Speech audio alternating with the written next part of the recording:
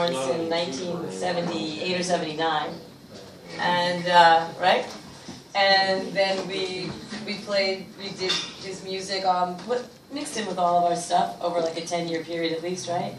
From the Monkey Bar to Mars, I guess, and back, and then we did a recording called 2 AM. We did a couple of tunes that we're doing tonight that we did on that recording. This is not one of them, and but so there's a real personal connection to why we're here. The number one reason is it's a perfectly valid way for me to collaborate with Jed Distler, and he's one of the great musicians in my life, and so this is just a fantastic opportunity to get together on a regular basis. So this is actually an ongoing series. We've done 3 of them already at our place, Moscow 57, and we're going to be taking it on the road, and that's our story, and we'll be back, actually we'll be back there next week with it. So that's the number one connection for why this group of people, and this is actually our M57 world, and all of these people play with us all the time, but they have lives of their own. Art Lillard has his own band, and Benjamin Franklin Brown has played with everybody from Dizzy to Lena, and Jordan plays at Dizzy's, and Cleve is an amazing improvisational jazz vocalist in his own right. So it's a great group of people that we're happy to be here.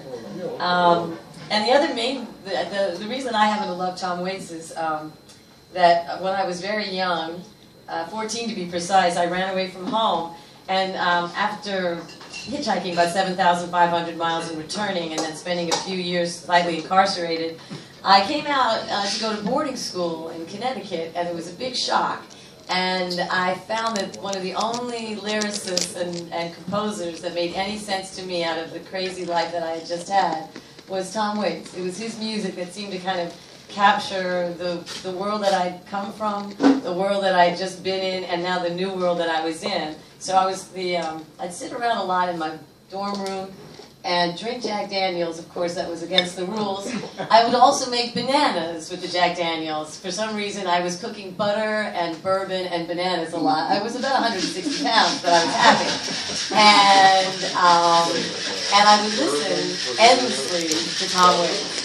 I was also listening to Jackson Browne, but you could just hear him coming out. Then when I went to college, it was the same thing. That's where Jed and I met. You could always hear him coming out through the bottom of the door. So this song is, I was a wife, so I like to say that when I sing this song, it's more about a metaphorical state of mind. Wives can sing this song. I was a wife, I'm a feminist, and I'm singing this from a feminist perspective. Here we go. And it's kind of a sing-along. All my friends are married, every Tom and Dick and Harry. You must be strong if you're to go it alone. Here's to the bachelors and the Bowery bums, and those who think that they're the ones that are better off without a wife. 'Cause I like sleeping until the crack of noon, midnight howling at the moon. I'm going out when I want to, and I'm coming home when I please, and I don't have to ask permission when I want to go out fishing. I never have to ask for the key. Never been no Valentino, and I loved a girl and she lived in Reno, but she left me for a trumpet player, so I didn't let him get me down. Because he was wanted for assault, and though he said it weren't his fault, the cops, they drove his ass right out of town. And we like sleeping until the crack of noon, midnight howling at the moon. We're going out when we want to, and we're coming home when we please. We don't have to ask permission when we want to go out fishing. We never have to ask for the key. Better off without a wife solo.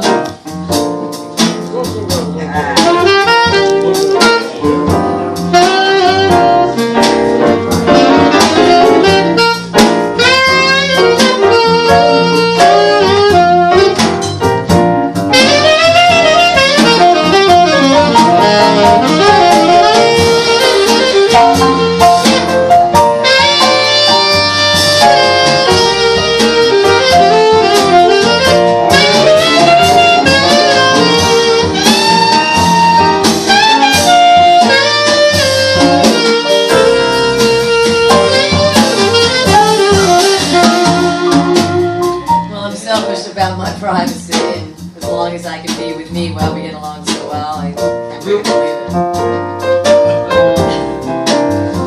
And I love to chew the fat with folks and listen to all your dirty jokes. I am so grateful for these friends I do receive. And I like sleeping until the crack of noon, midnight out of that mood. I'm going out where I want to, and I'm going home where I feel. And I don't have to ask permission when I want to go out fishing. And we never have to ask for the kiss.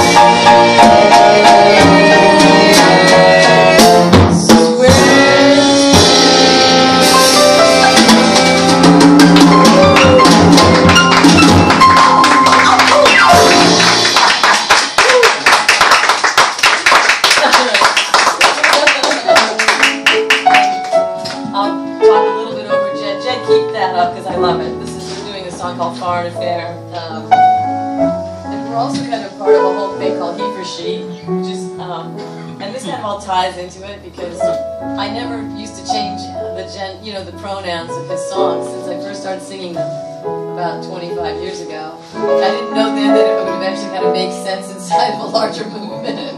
But He for She's about gender equality. It's very cool. It's about getting up like a billion men and boys to join the fight across the world. So this series is flying under that banner. It's coming out of the UN Women. So we're excited about that. We've already done some stuff for it at the UN and also at the Hungarian consulate when I was a boy. So this song, actually a man or a woman could sing this, I think, without having to change it very much. But we'll tackle it. When traveling abroad in the continental style, it's my belief one must attempt to be discreet, and subsequently bear in mind your transient position. It allows you a perspective that's unique.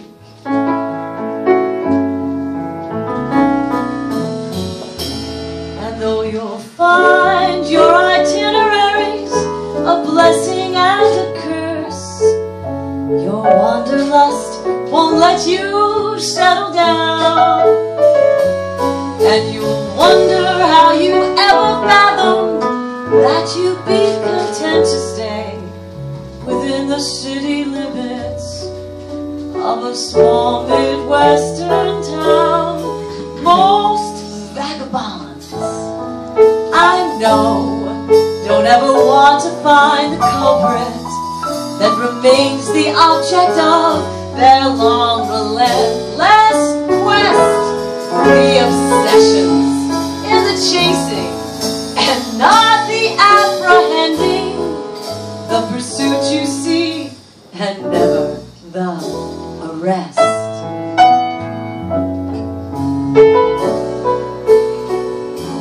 Without fear of contradiction, bon voyage is always hollered in conjunction with a handkerchief from shore by a girl who drives a Rambler, and furthermore is overly concerned that she won't see him anymore.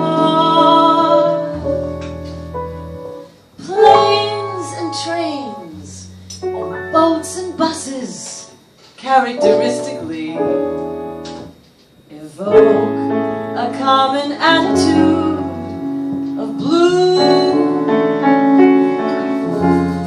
unless you have a suitcase, a ticket and a passport, and the cargo that they're carrying is you.